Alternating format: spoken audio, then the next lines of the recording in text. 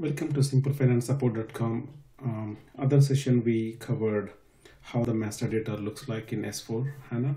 So basically it is driven by partner roles, which are also called BP roles. And we also discussed that the data is centralized and we would be using the single transaction to maintain the data. During today's session, I would like to go over how to create a vendor master in SAP and how the roles are playing a critical role in the creation of vendor master data.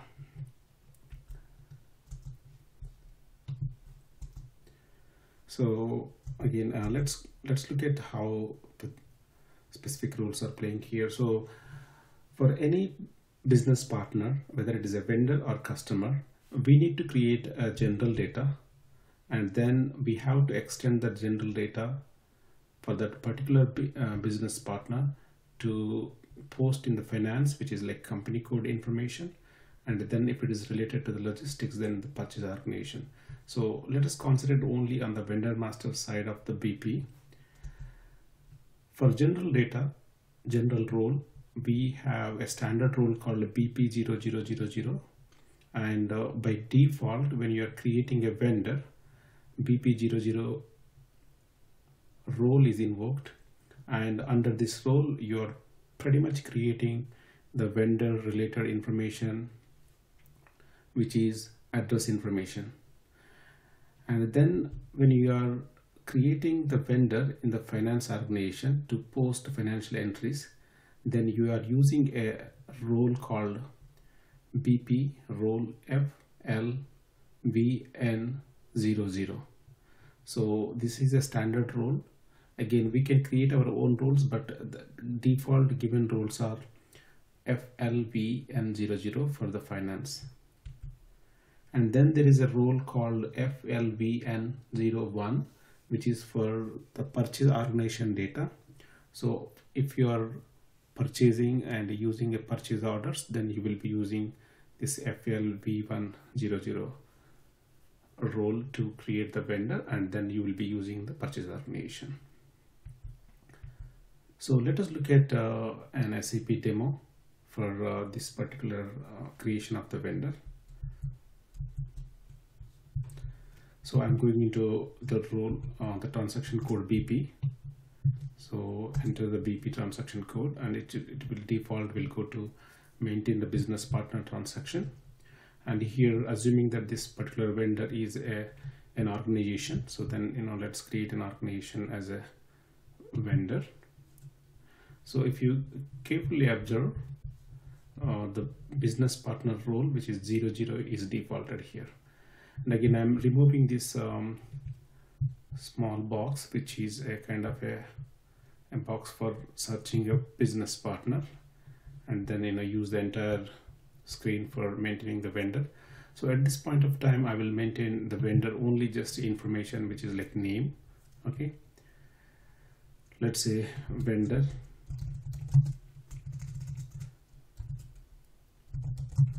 in S4 Hana Finance. Okay, and then I'm going ahead, and there are a lot of functionalities around grouping and all that, so I'm not going to show right now for that grouping aspects, but let's go ahead and save this vendor. The moment you save the vendor, then if you see carefully, vendor 170, which is like 10000170, is created. Again, this is not a vendor right now, this is general data, which is like a business partner general data. Okay, and now I want to extend this particular vendor and this particular BP business partner to a vendor. So then I need to select the specific role that I mentioned here. A lot of roles are there, like we are going to take that FI vendor FLVN00. The moment you change that particular role to FLVN00, then if you carefully observe, the company code tab is enabled here, and also certain tabs are appearing here at the address level also. And then at this point of time, you can check here, you see that the moment you are using this particular vendor in a finance, and it is expecting to give zip code and other information. Okay, so let's enter some city, let's say San Diego, and country US. Okay, and then let's enter here language as English. Okay, and this is still on the address information only, general data tab. Then I'm going ahead and entering some information at the company code level, but you can always see what are the information that you enter, that you can enter at other tabs. For example, here address overview, you can have a different addresses, identification here. Since it is an organization that we are creating, so obviously it is expecting that legal form of this organization. If it is needed, we will enter that, and if it is not needed, we don't require to enter.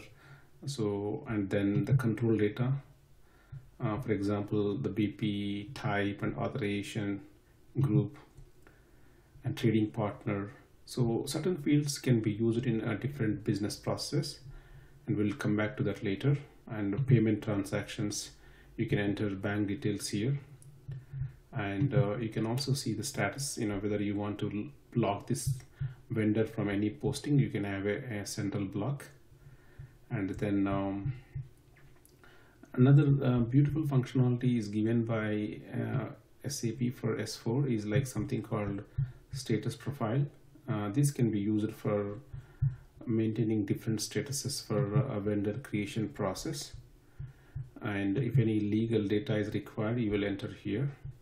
And again, general supplier information. If this vendor is also a customer, maybe you can enter the customer information here. Okay, so like this, different tabs are appearing here. And so again, still I have not gone to the company code specific data, and still in the general data only, but it is in a FI related information which is asking. And if you are having some tax related information, you will enter this tax information, the supplier tax tab here. Okay, and then like a tax number, other information, which is typically we enter in the vendor master, in a ECC vendor master that you create. Okay, and let's go to company code level. The moment I click the company code here, if you carefully observe, so then here the company code field is available, right? So, and then again there is a vendor number is coming here. This is typically within the finance. If you want a different number from the BP, you can enable in such a way that it will have a different number here than the BP number. Okay, so in this example, I'll try to see the show that like the BP number and vendor number would be same. So that is the reason it's not allowing you to enter anything here. And then I'm entering